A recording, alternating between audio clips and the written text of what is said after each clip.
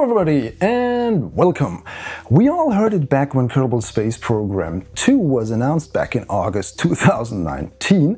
The sequel of KSP, which is now officially the best computer game available, is going to have multiplayer integrated. The big problem is we have not seen or heard any details about this functionality.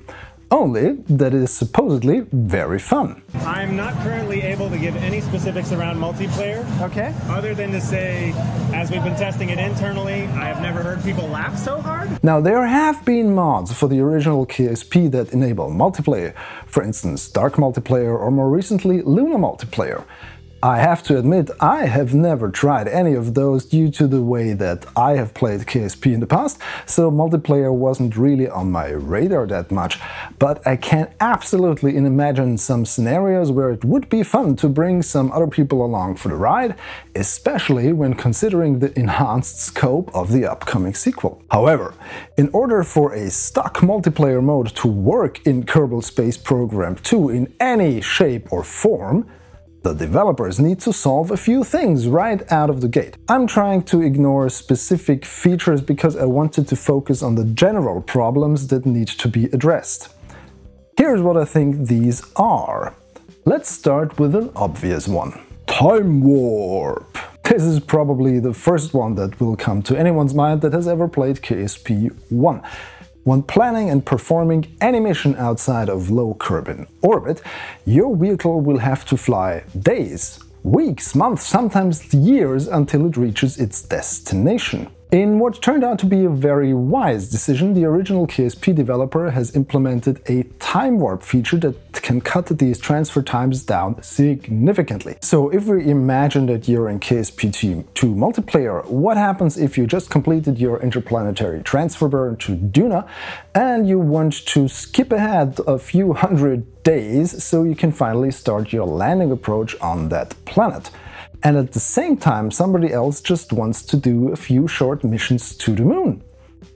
Well, there are a few ideas how to solve this problem, and the mods I mentioned earlier have already their own approaches to that.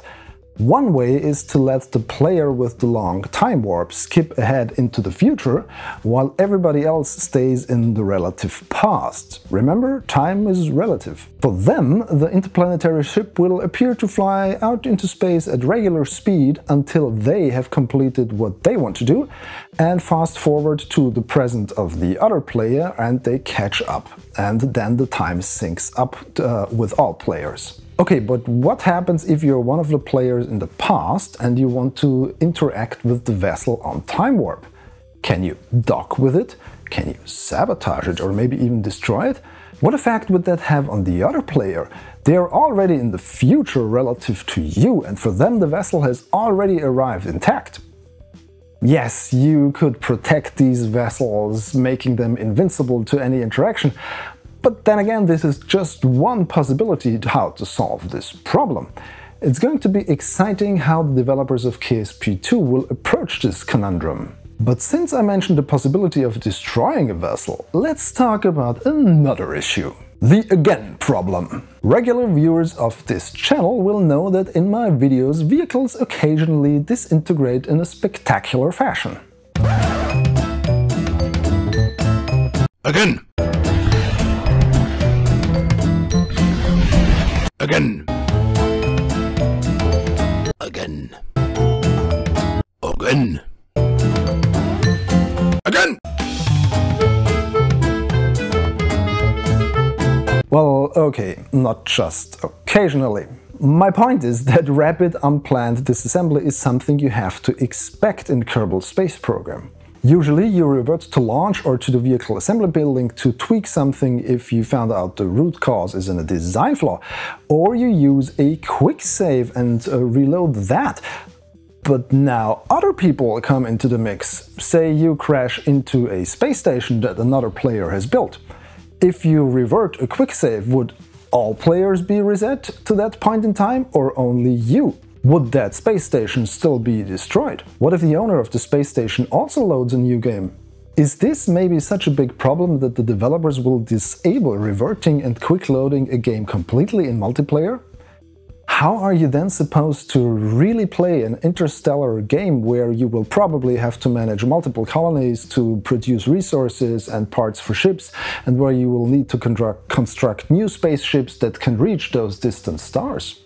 Kerbal Space Program 2 could offer a central save game for the person owning the server that's hosting the game, so only those servers' save games can be used. Or maybe there is some kind of voting mechanism asking all available players if they want to revert to a state earlier in the game. Whatever the solution to this problem is going to be, it will be interesting to see how the developers went about it. Since I mentioned voting and coordinating with players, here's another thing. Communication. Every time when the number of human beings involved exceeds 1, you need a way to communicate, especially if you want to achieve a goal together. And since it is fair to assume that KSP2 is going to focus on cooperative multiplayer, this is going to be key. Now, here's my experience with communication features in multiplayer games. Most are inadequate. No, for real, most only have a mediocre chat functionality or badly implemented voice communication. Here's just an idea.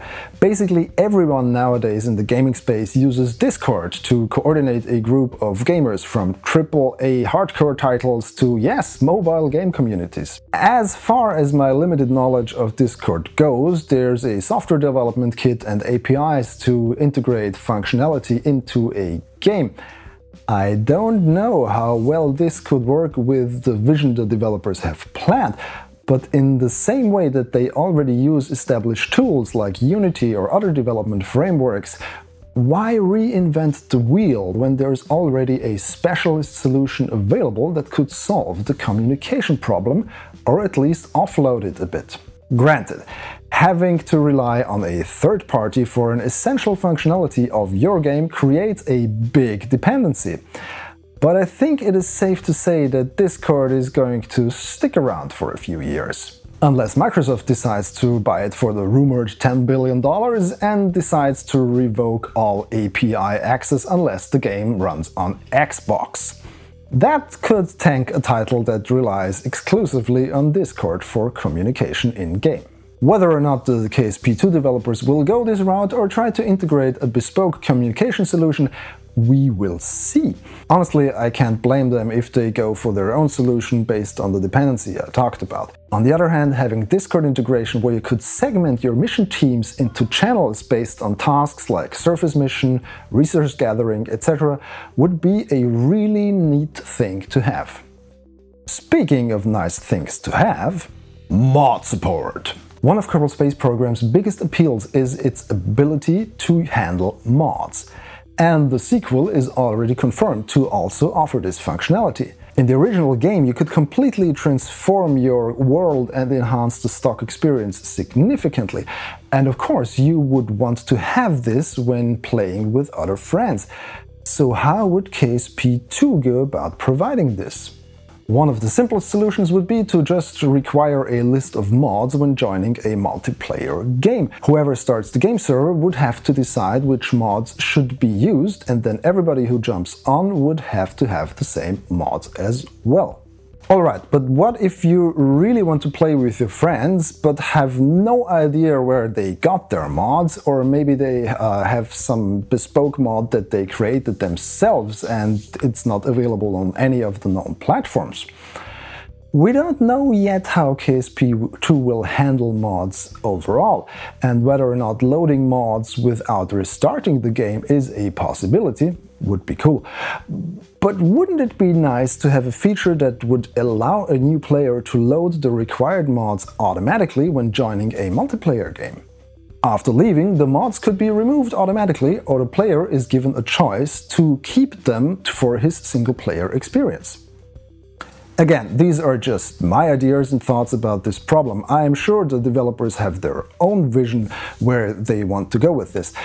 We just have to see where that is and when the game will finally be released. When it finally does, there will of course be an initial big interest like with every shiny new toy. But what happens in the mid and long term? This is my next problem the developers need to take care of. Long-term motivation. Let's be very honest here. I have basically experienced and explored everything there is in the original KSP. Return mission from Eve? Done that multiple times. Joule 5? Done it as well, not just once. Max out the tech tree? Done.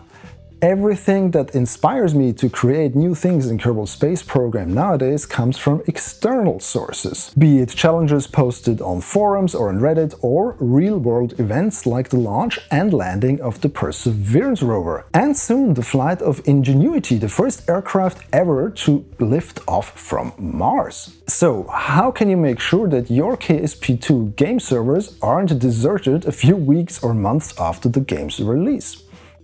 Well, yeah, there is media and celebrity hype, of course, which managed to keep games like Among Us relevant. But aside from a lucky break or millions spent on advertising campaigns, I'm looking at you, Fortnite, how do you keep a game engaging for a larger audience and for a long time? Granted, KSP does not suffer that much from this problem already. I mean, the game is going to celebrate its 10-year anniversary in a few months, and it is still very much alive. One big reason for this is the constant stream of updates that Kerbal Space Program still receives. We can only hope that the publisher will give the upcoming sequel the same treatment. And maybe they will find a way to integrate events into public multiplayer servers, should they exist. Like, prevent a group of asteroids from pulverizing your colony, where players will have to work together to avert disaster. Whatever they might come up with, I hope we will soon get a hint as to where the multiplayer part of KSP2 is headed. And that's it. That's my list of 5 things the developers of Kerbal Space Program 2 have to get right in order for multiplayer to be a success. As I said in the beginning, this is just my take on the subject. I'm sure there are many other things that need to be discussed, so let me know in the comments what you think are problems that need to be solved in order for KSP2 multiplayer to be a success. I'd love to hear your take on the subject.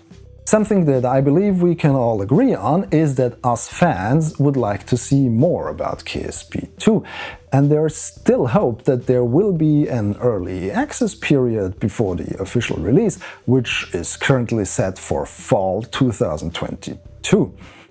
So far, we have only seen short snippets of new stuff added to the game recently, like clouds or power generators of various sizes. Let's hope that the developers will finally show us some multiplayer goodness in the near future. If you enjoyed this video, please subscribe to my channel for more and follow me on my social thingies. The links are in the description. Thanks for watching. Goodbye.